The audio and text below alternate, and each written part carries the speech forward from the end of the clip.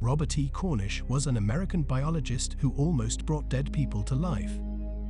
Quickly after receiving his doctorate, he became involved in various research. One idea that always fascinated him was to bring dead people to life, which he believed was totally possible. By 1933, he had developed a very weird method of resurrection. He strapped dead people to a large seesaw-like machine and injected them with adrenaline and heparin to thin their blood.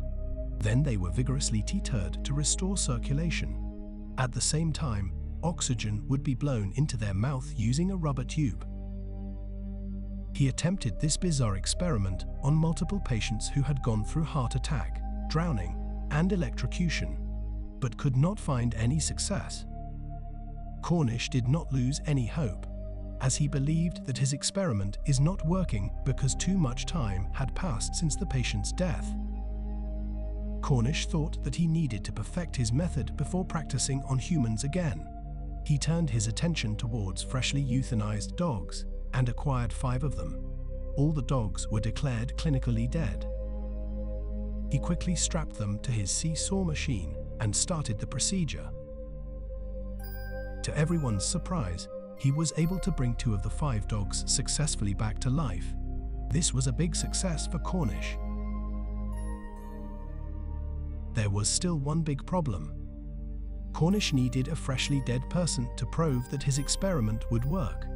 After looking for more than 12 years, Cornish finally found a willing human candidate in a prison. A criminal murderer who was about to be executed with poisonous gas.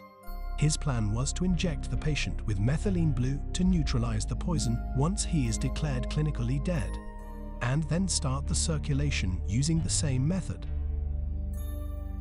But he never succeeded in doing so, because the state of California turned down his request, citing that if Cornish succeeds in bringing him back to life after the government has declared him dead, it would set the criminal free.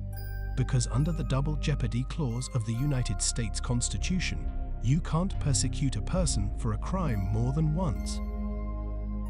By the late 1950s, Cornish became too discouraged and retired from the active medical research.